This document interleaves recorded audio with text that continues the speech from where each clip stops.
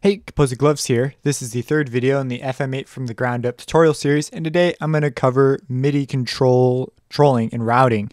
If you're not into this, you may as well just skip this tutorial, but for those of you who are into it, FM8 has some unusual options when it comes to MIDI routing. Now, if you're using a DAW, the FM8 options for MIDI routing basically go out the window and it's up to your DAW, basically. But if you're not using your DAW, then first I'm going to show you how it works in standalone. So boom, here's a standalone open version. And let's say you've got a MIDI controller hooked up with some knobs, and you can see your assignments right here.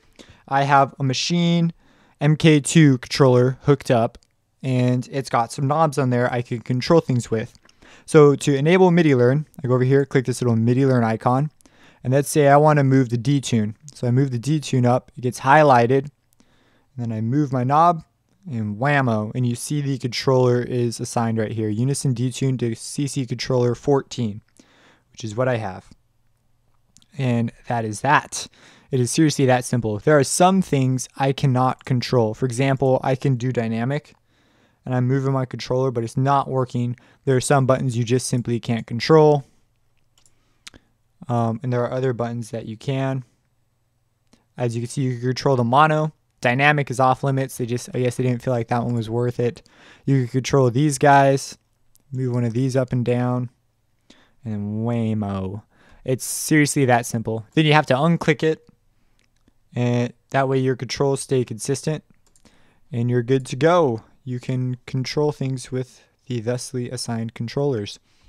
Now, if you go into options, you have these guys.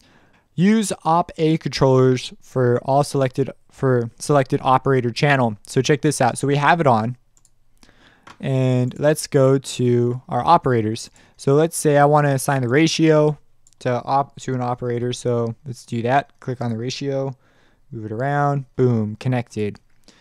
And you see the ratio changing. Now when I go to operator B, it still works, and operator C, it works. But if I go to options, turn that off, click OK. No longer works for C, no longer works for B, but it still works for A. So you have that option, and it applies for all the controls on here that you can control with the MIDI controller. There's another option saying, don't worry about this one.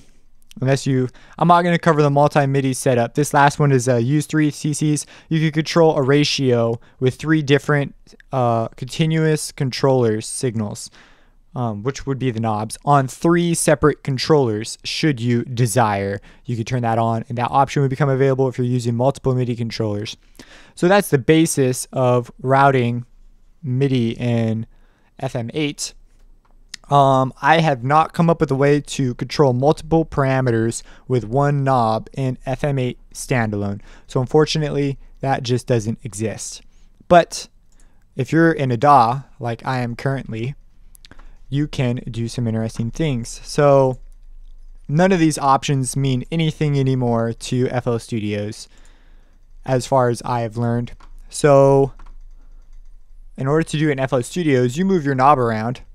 Then you click the multi-linked controller option, and then you move your knob around again. You'll see it has done that. Then you move the knob you want to control it, and boom, you can now control it. Another alternative option, you could go to Browse Parameters. Unison Detune pops up because that's the last one you touched. And you could do the same scenario and move it. Move the thing you want to control that with. And it will thusly become active. Link to controller, then move your controller, and then it works. You have to click link to controller.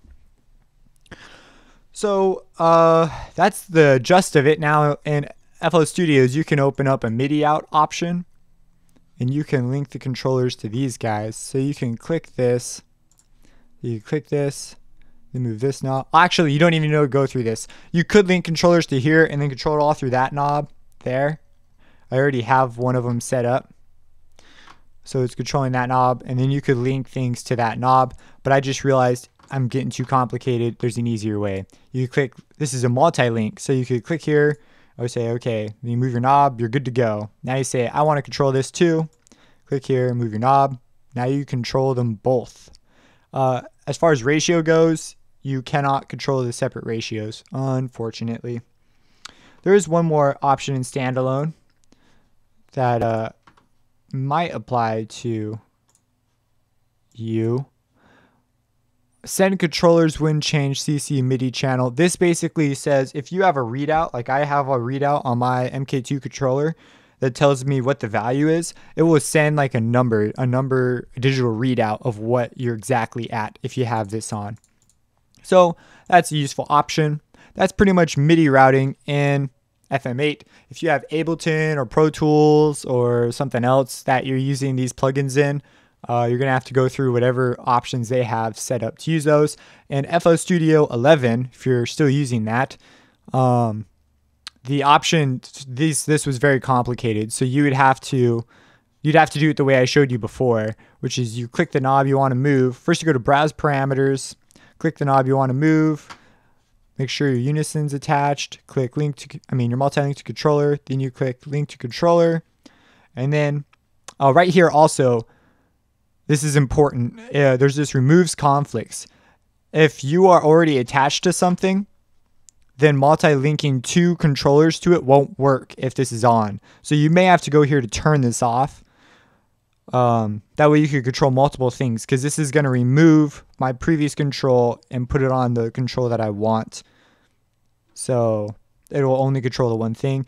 And then I move my controller, and I don't need to click accept. It just does it automatically. But as you see now, my pan knob doesn't move.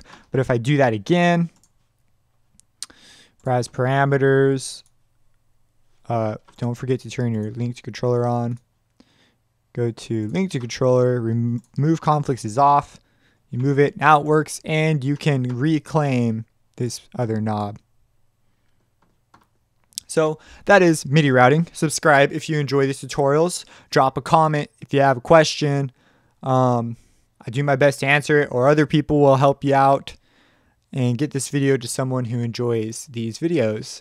Have a blessed day.